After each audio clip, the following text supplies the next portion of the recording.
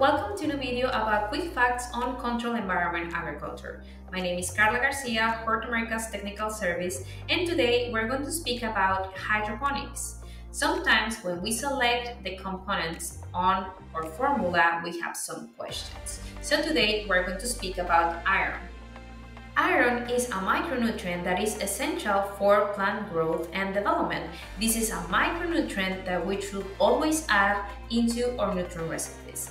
However, when we look for iron, sometimes we have different options, and here we're going to clear out which type of iron you should select when working with hydroponic systems. When we see the list of ingredients to create a nutrient recipe, we most of the time find that we need to add iron chelated.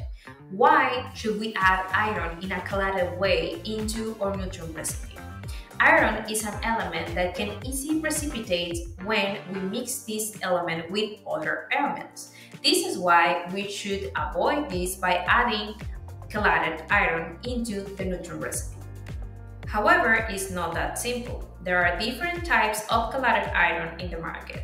Here we have some of the most common options. We have EDTA chelated iron, we have DTPA chelated iron, and we have EDDHA chelated iron. So what is the difference between all these types of chelated iron? The main difference between all these different kinds of chelated iron is the stability. In this case, depending on the pH, we'll have a different stability on the product. So it's really important to select the type of iron that is correct for your system. When looking to add iron into our plants, sometimes we have different situations. We can be working in soil systems, we can be working in hydroponic system, which is the topic that we are learning today, and we also sometimes can add iron directly on the leaf by foliar application. So all this is acceptable. However, how should we select the correct chelated iron if we are working in hydroponic systems? So let's start with the EDTA chelated iron. In this case, this is the least strong chelated iron in the market. This chelated iron has a stability between a pH of 3 and 6. This is not recommended to be mixed in nutrient reservoirs or tanks, so it's not recommended to be used for a mix in a nutrient recipe that is made in tanks or reservoir because it can cause precipitation. However, it's recommended to use by foliar application. You can use this product for foliar application, but you cannot use this product to mix with other elements in a tank or a reservoir when doing your nutrient solution. Then we have the DTPA chelated iron. This chelated iron has a stability between a pH of 3 and 6.5. So this range is ideal when we are working with horticultural crops in hydroponics, being this the most commonly chelated iron used on the market. So if you're working with hydroponic systems, you can use DTPA chelated iron to mix in your tanks or your reservoirs. There are different kinds of DTPA chelated iron. You should look for the one with less sodium. In this case, the DTPA 6% can be a good option.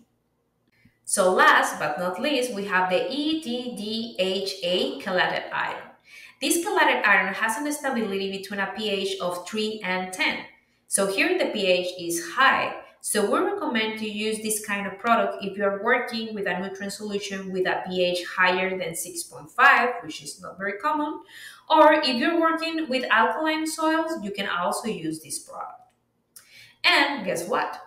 There are also different kinds of chelated iron in this case. So if you are working with EDDHA chelated iron, we recommend to select the product with the highest horto level. In this case, this will make the product more stable. When we see all these different kinds of chelated iron in the market, it can be a little bit tricky to make a selection of the product that we should use for our systems. So we hope with this video you have a better understanding on the type of product that you need to select as ingredient on your formula, and we recommend to share this video with someone that can also gain something useful from this information. So in here we have also some recommendations. If you're looking for chelated iron, we have some options on our website. And if you want to keep learning about plant nutrition and fertilizer management, please look for our guide. We have a fertilizer management and plant nutrition guide that is totally free on our webpage. Please go and check all the educational resources that we have available there. Remember, in Horto Americas, we are working hard on providing the best products and the best educational resources so you can have all the tools to succeed on your projects. Remember to subscribe if you would like to keep learning about controlled environment agriculture. My name is Carla Garcia, Horto Americas Technical Service. See you on the next video.